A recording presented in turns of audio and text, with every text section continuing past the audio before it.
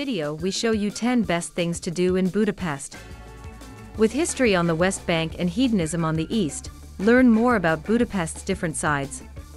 Separated by the Danube River, Buda and Pest form the two halves of Hungary's capital, linked by the famous chain bridge since 1849. Their separation runs deeper than the river though, these two regions have their own distinct personalities. Where Buda's hills offer sweeping panoramas across the city, Pest is entirely flat. While Buda's castle district purrs with imperial taste, Pest's buzzing bar scene is always lively. Here we introduce the city's two faces, Buda and Pest. Enjoy!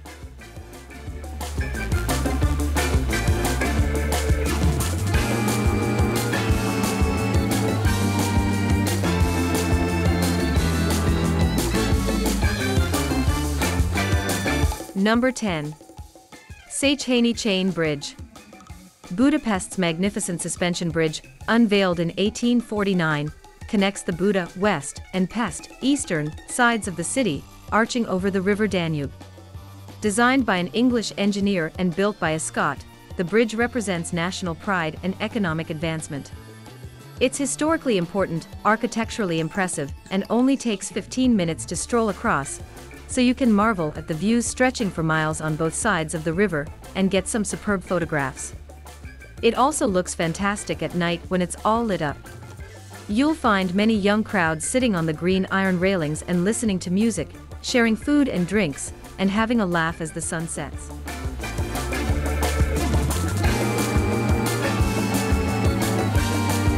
Number 9. Buda Castle and Castle Hill. Sitting at the top of Castle Hill is Buda Castle. The castle was the palace of the Hungarian kings, and was built in 1265. The original castle was replaced in 1749 to 1769 by the Baroque palace you see today.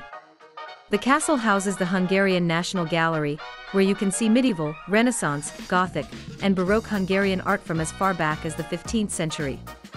It also houses the Hungarian National Museum, which has several exhibits showcasing Hungarian history and archaeology. Don't miss on the funicular, it is a simple way to explore the castle without climbing to the top on foot. It only takes 10 minutes, and at €4.50 for an adult, your laziness isn't going to cost too much.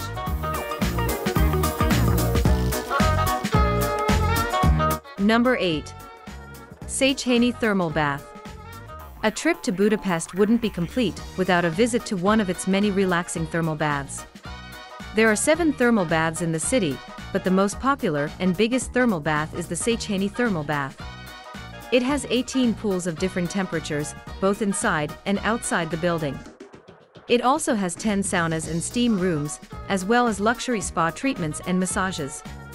Set in a grand Renaissance and Baroque-inspired building that is more than 100 years old, it's the perfect activity in Budapest for couples looking for relaxation. Visiting the thermal baths is definitely the most relaxing thing to do in Budapest. Number 7. St. Stephen's Basilica. It's hard to miss St. Stephen's Basilica, as it's 96 meters high, the same as the Parliament building. This Roman Catholic basilica is the third largest church in Hungary, and was named after Széchenyi, the first king of Hungary. Inside the church, you'll find several neoclassical paintings and statues, and an ornately decorated altar.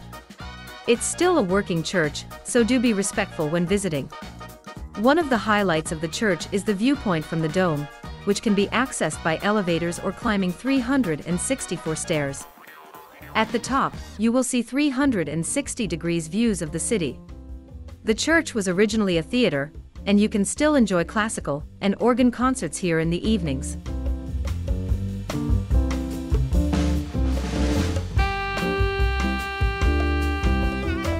Number 6. Heroes Square and Millennium Monument. There are 3 major squares in Budapest, but possibly one of the most important is Heroes Square. It is best known for the Millennium Monument, which features 7 statues of the first Hungarian leaders who founded Hungary. There are also several other statues here that commemorate important figures in Hungary's past, such as the Stone of Heroes Memorial, the Tomb of the Unknown Soldier, and the Pope John Paul II Memorial. While you are there, don't forget to visit City Park and everything he can offer. Sightseeing highlights include the Museum of Fine Arts and the Palace of Art, the Municipal Zoological and Botanical Garden, the excellent Transport Museum of Budapest, Tivoli Pleasure Park, with its kids' rides and arcades, and the massive open-air Szechenyi medicinal bath. Also worth seeing are the fairy tale Buda Castle, and the 100,000-seat People's Stadium.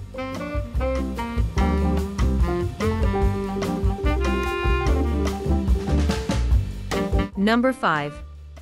Margaret's Island. Which brings us on to the next attraction in Budapest. It's easy to feel overwhelmed by the city, but luckily you don't need to go too far to find a bit of green space to relax in. Margaret Island is a large island in the middle of the Danube, and is where you'll find an expansive green space, running tracks, swimming pools, thermal baths, and medieval ruins. The park is the perfect place for a picnic overlooking the Danube. This is undoubtedly the best free thing to do in Budapest, except for the cost of your picnic, of course. Number 4. Gellert Hill and Citadella. Looking for the best panoramic views of Budapest? Look no further than Gellert Hill.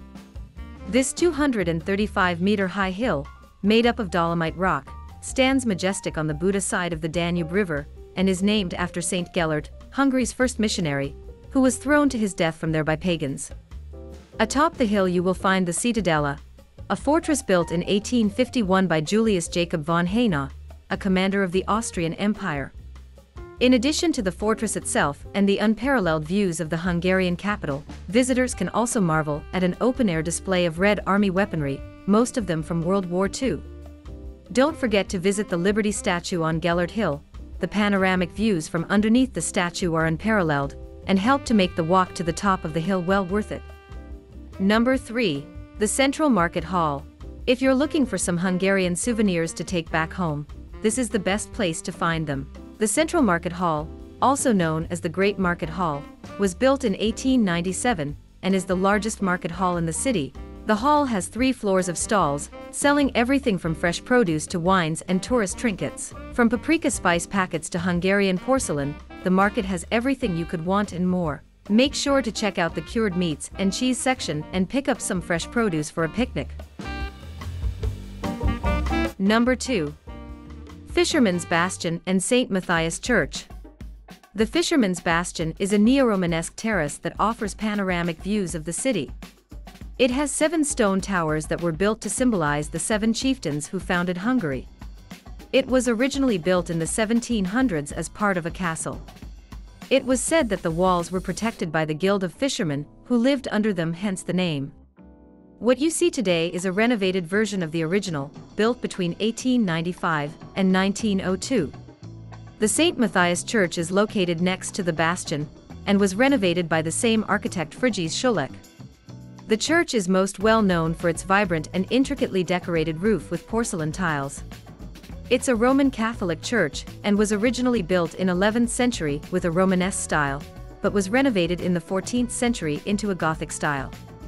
It was once the second largest church of medieval Buda. Number 1. Parliament Building.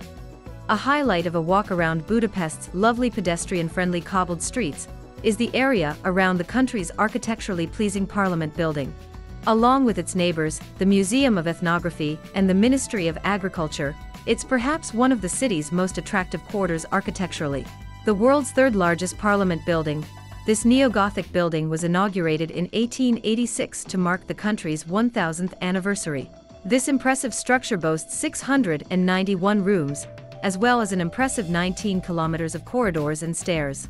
Guided tours last approximately 45 minutes and are available whenever the government is not sitting, and include many of the building's highlights, such as the main entrance hall, various lobbies, and the Hungarian crown jewels. Most tickets sell out a week in advance, so make your reservations as early as possible. When you are there, don't forget to take a walk on Danube Promenade, and to visit shoes on the Danube bank, to honor the Jews who were killed during World War II.